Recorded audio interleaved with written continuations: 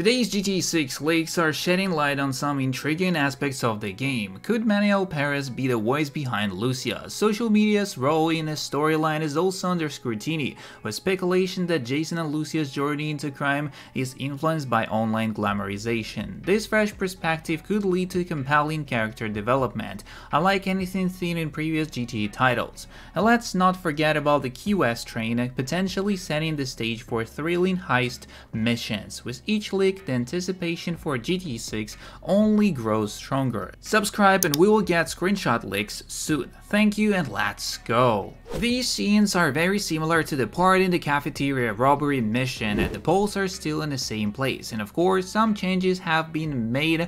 One of them is from the early development stage and the other is the trailer footage.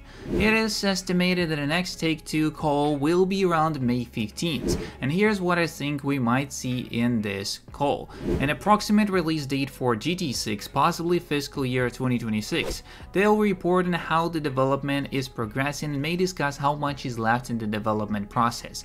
Rockstar will release 5 to 10 screenshots of GTA 6 on that same day or a few days before, and some people saying May 8th, always on the 8th May. Also, GTA 6 should have functioning widescreen wipers which change with the intensity of the rainfall. This would make for some really immersive wipes during a storm.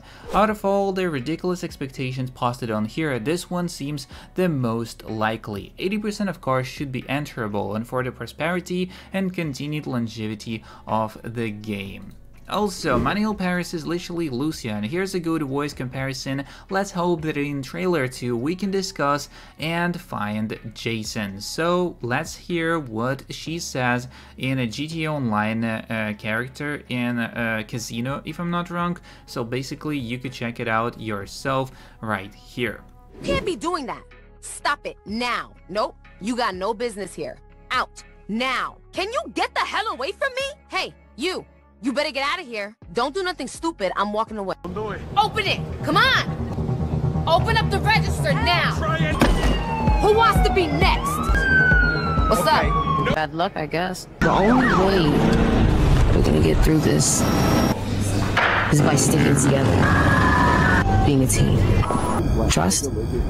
I don't know if I'm in a very small group of players, but I would love to see a deep 4x4 element to GTA 6. River crossings, camping, hunting, car modding will be massive in 6, so I think this could happen, and I would just love to spend hours battling the wilderness. So who wouldn't at some point? Sometimes I just want to be a good citizen and chill out and not be eaten alive by mosquitoes.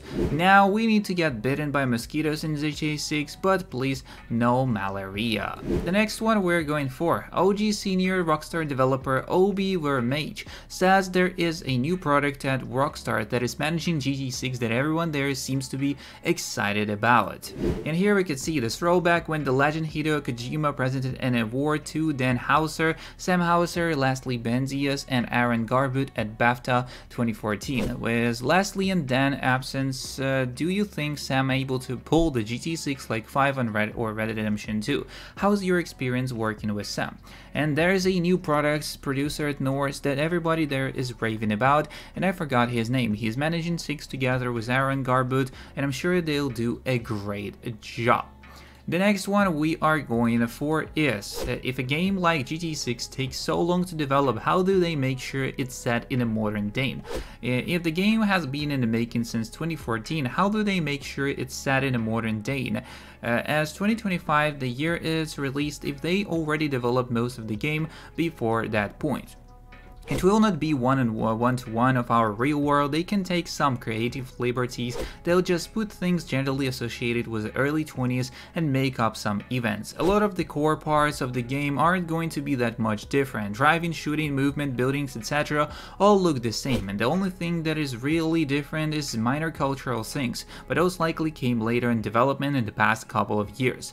This is actually an interesting question, especially with the designs of cars and parody of current events. I would assume that most of the groundwork is laid and world build, etc. beforehand, with the final edition being things we'll notice as from this time period. Cars from the 2010s don't look different from the cars now, outside of the cars having individually, of course. So they could put any car in the game, it wouldn't matter. Have you played GTA Online? Since when has it ever mattered about if the car you're driving is actually from the day the game is set and there's a fucking flying bike? Of course, that's basically what it is. Next up, what year will GTA 6 be set? We can assume it will be set 2025, but I think it's possible that with an apparent evolving map, we may see time moving forward, and I would love to see seasons get introduced again like Bully. And I think it's very likely they would do something like this to have the game set over a couple of years around 2025 and 2027. Top 5 wishlist for GTA 6. 5 things you want to see in GTA 6. Mine are: more advanced police AI. If the police don't shoot you on sight when you have 1 star, then it will already be an improvement. Second, ability to kidnap NPCs. So how cool would it be to tie up NPCs, throw them in the boot of your car, drive out to the Everglades and feed them to the alligators a la mouse? Seriously though, we need more interactions with NPCs like this in GTA 6. Third one, half-decent gore. It doesn't have to be anything insane, but a good amount of blood and realistic animations would go a long way. Fourth, BMX, skateboards, longboards, electric bikes, and scooters. I know BMXs are nothing new, but I would love to be able to do tricks with them. And same goes with skateboards. How fun would it be hanging out at the skate park online with your friends doing crazy tricks? And 5, better engine sounds. I hope each car will have their own unique sound. What are the 5 things you want to see in GTA 6? Let your imagination run wild. Write in the comments what are your top 5 priorities and wish list for GTA 6. A GTA 6 story idea I had. As we know, social media is going to play a massive part in the 6's world. While I was originally against it being a major theme in the game's plot, I actually think Rockstar could implement it into the Jason and Lucia story perfectly. I'm assuming that GTA 6 will be the second most grounded GTA story-wise behind 4. As we know, Jason and Lucia are both young small-time outlaws and presumably broke, struggling low lives, and what if the reason they got into the crime in the first place is due to their impressionable selves being caught up in the crime world they've seen online, in films and games. You know the type, the people that flex their gangster lifestyle, the movies about how badass the life is, and they want they want the better lives and believe that the crime is easy and they can just be good criminals with a moral code. Based on that bullshit they've been fed through the media. And if you're even seen a Better Call Saul, Jimmy believes that he can just be a friend of the cartel and be safe while still reaping the rewards of crime, is something like that. Eventually they end up seeing the unfortunate truths early on when they witness the brutality and the cold-bloodedness of real hardened criminals in a lifestyle that's dying and only supports those without the hearts, and realize they are too far into the game already to back out, slowly decaying as people as a result of their greed and immature foolishness. This would result in amazing character development as we see 2 young, relatable enough people become heartless criminals over the course of the story, and not something any GTA protagonist has ever really done.